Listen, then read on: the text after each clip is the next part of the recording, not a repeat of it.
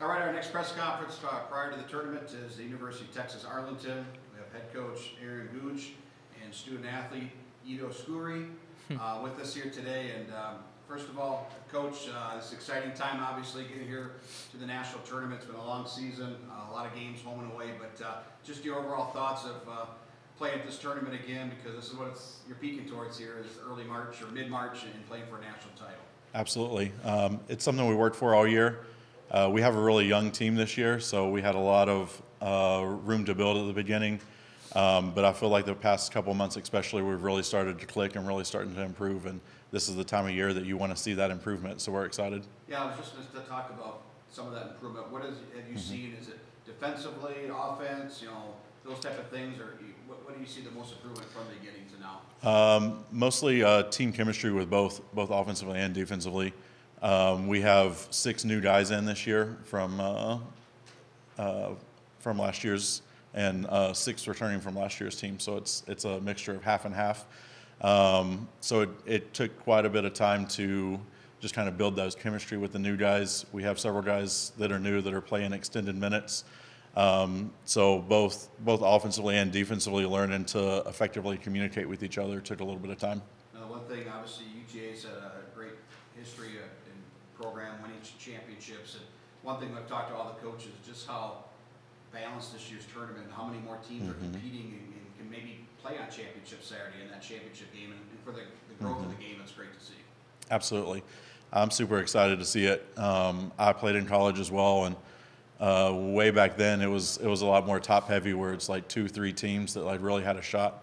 But I think this year there's been 6-7 teams that have all beat each other at least once through the top group, so it's super exciting, and it gives it that March Madness feel where like anybody can win on any day.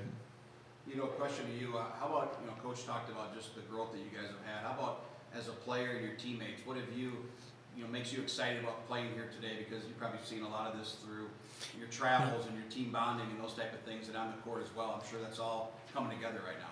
I will start by saying about growth that at the beginning of the season, like we had few veterans that couldn't play on nationals this time.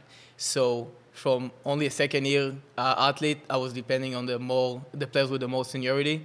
And suddenly when they're not here anymore, I need to be the one that set the tone and lead. And we had a lot of conversation, and we're still having a lot of conversation about how we should lead this team, what I should do as a role player of this team. And I can feel the growth of myself personally, that like how the team is led right now and how it was at the beginning. And it was just team building and team chemistry and a lot of conversation and hours together on the court. You mentioned you're a second-year member of the squad, so coming back and building a little bit off of your rookie season, what would you say is one of the more important lessons that you've learned throughout your time playing collegiate?